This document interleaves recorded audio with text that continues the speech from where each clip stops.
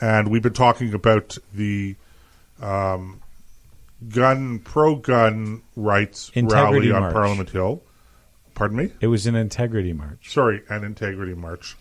And the fact that she had been swarmed by counter-protesters, or really, okay, let's not even glorify them to that degree.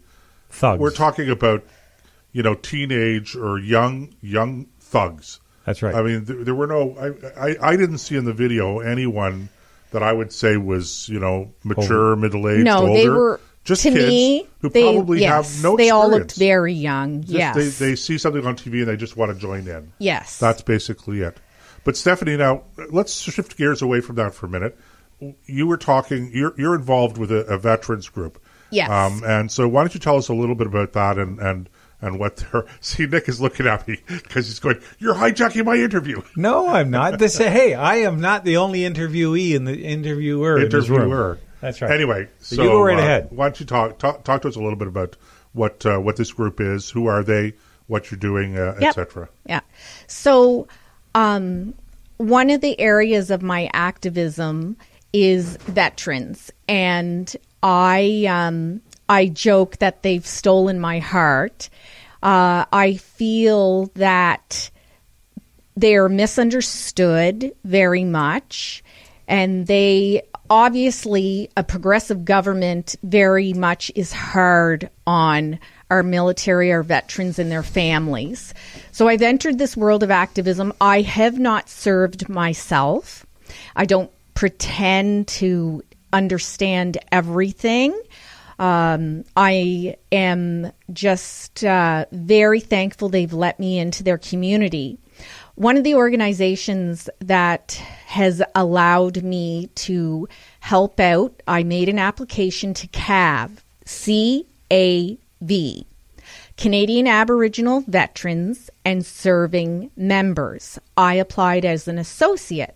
I'm not an Aboriginal, but this organization, I really enjoy helping out in the nation's capital.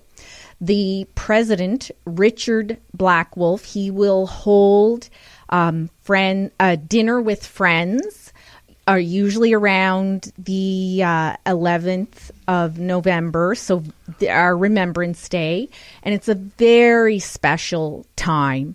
They have the older veterans, and he will have a lovely dinner, some of the traditional older songs. There will be different dignitaries. For example, the U.S.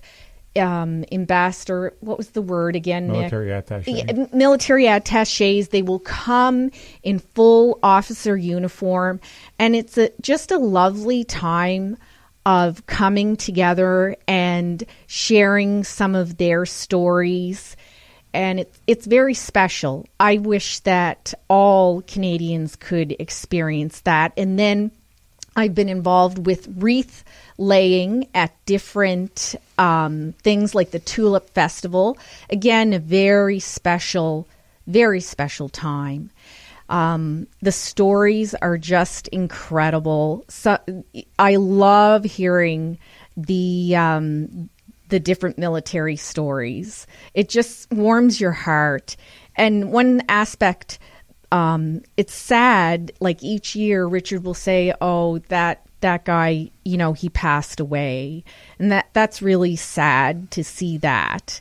But it's like they have a spark in their eye, like a sparkle for life, these veterans who've been through quite a bit. And I just always notice that joy, that, there's no other way to describe it, that spark in their eye. They're just so incredible. I can't right off the top of my head remember her name, but she, at 13 years of age, led the resistance in Poland against the Nazis. And she's this little teeny tiny woman like me. And it was just so special to meet her, and her daughter was with her. 13? Yeah, at 13. You can look her up. So anyhow, it's incredible to be around these people and to look into their eyes and hear the stories and the older songs, and they're just so full of joy, joy for life.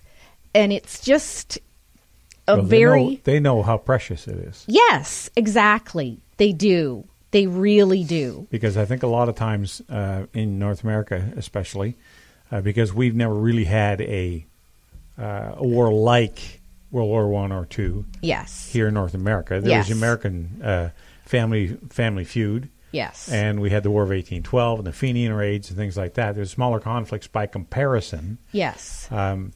We don't realize just how fragile freedom is and just how quickly life can be snatched away. I mean, in one sense, we do in the fact that people have, go through accidents and lose loved ones, like that, they're gone.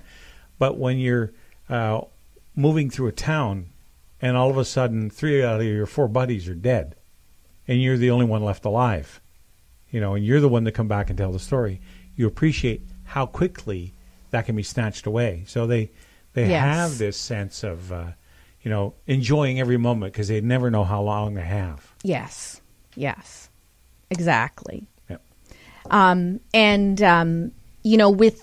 With younger ones who've been in Iraq, been in Afghanistan, I can see the sadness in their faces.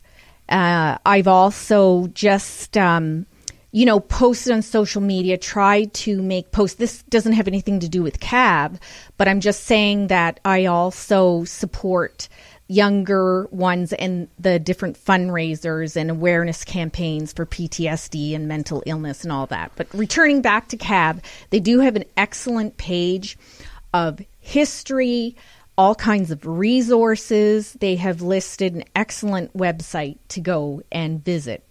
So now, they're obviously centered here in Ottawa.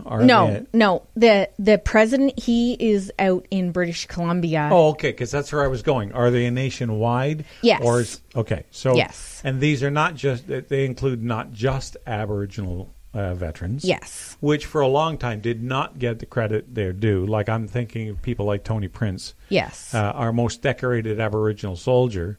The stories I could tell you about him would just blow your mind. And maybe you've already heard them. But anyway, there's a lot of, he isn't the only one by any stretch.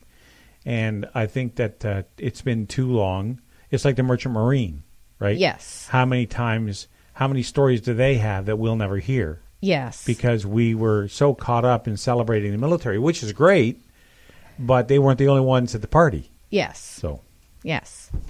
And there's also that aspect that I feel, and why I would be associated with CAB, is I think we are losing something very precious as these people do, pass away. And it just seems to me we're losing the history. We're losing the stories. We're running out of time of listening to their stories, and they're just so incredible, of human integrity and the values they had and the sacrifices they made.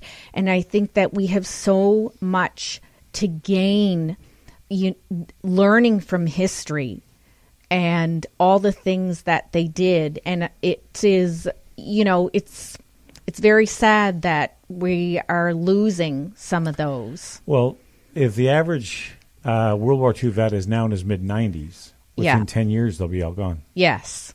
I mean, Go ahead.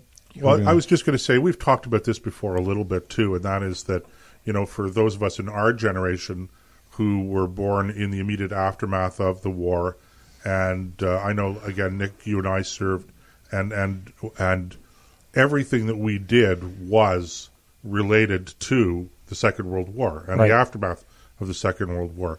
So for us, even though we weren't born and we weren't living during the war years, it was a very real thing to us. Our parents had experienced it, and we were living and working within the context of that war. But for subsequent generations, it's just as much ancient history as the Battle of Agincourt. they don't have the same connection, sense of closeness, etc. So well, once it passes from living history, right, from living memory, like when you don't have any people, they went through this in the 1950s with the Civil War in the United States. The last veteran of the Civil War died, and that physical link between that conflict and modernity was broken. And the same thing happened in World War I when we lost the last veteran there. It goes from living memory to historical works. I won't call it fiction, but now it's a course to study in university or high school or higher education. But there's no emotional bond to it anymore, and that's what we're going to lose. And what's really interesting is just as we're all speaking here again, and we're referring back to the Second World War and Afghanistan and Iraq, it just occurs to me that once again, even those of us who have a keen interest in this subject neglect to mention the Korean War. Yes, and now actually there was a very special weekend for the Korean War that I did attend, representing CAV, and it was very lovely. It's very lovely. That war, they called it, one of the reasons why it doesn't get the recognition that it deserves is because it wasn't called a war. It was called a police action, a UN police action. And when a lot of those vets came home, because it wasn't a war, and a lot of the entrenched veteran organizations just didn't accept them because they hadn't fought a real war. And yet, when you look at the things that happened during that police action, the Battle of Kapyong, you can run down a whole list of things. They were under the same kind of stresses. They faced a just as belligerent an enemy, if not a highly trained one, certainly one just as motivated. So that's right. At the Battle of Kapyong, they saved they saved the city of Seoul. Yes, a Canadian, and they're very, very, very thankful. It was Seoul. Evident. Yeah, it was evident the ceremony that they're very grateful to Canadians. I was going to say as they should be, but remember we were part of a UN organization, and we won't get into what I think of the UN, but even under that guise, if you look at the Balkans, when we were in the Balkans, what Louis Mackenzie did in Sarajevo and how he handled himself and the reputation he garnered and the voice for Canada he was able to generate around the negotiations table when it came time to separating the belligerents. That's, I think, a lot of those things have been forgotten because everybody does tend to focus on World War I and World War II and maybe Afghanistan.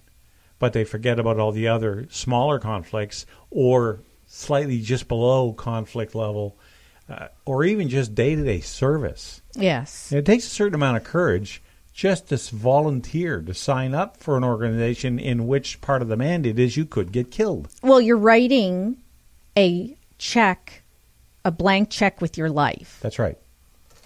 And you're handing it over to the government. I also, when I'm just in the reserves. No, you shouldn't say that. Well, I get you. You can be called in, like you can. You face the same risk as a regular force does when they ring that bell. Yes. Okay. Well, we're coming to the top of the hour, and our guest has been Stephanie McAvoy. Very interesting topics, Stephanie. We appreciate you coming in and spending time with us and with our listeners. Thank you for having me. Our global listeners, not just our Canadian listeners. Yes. That's right. That's for all of you in Liechtenstein, thanks for listening. Liechtenstein, that was the other country. See, right? I knew it. I knew there was an L. That was an L. Yeah. Anyway, for those of you listening live, we're going to take a break. We'll be back in a few minutes. And for those of you listening on the podcast, thank you for listening in, and we'll catch you in part 3 on Monday morning. So, and again, for those of you listening live, we'll be back in a few minutes here on the Nick and Joe Show on ThinkRadio.ca.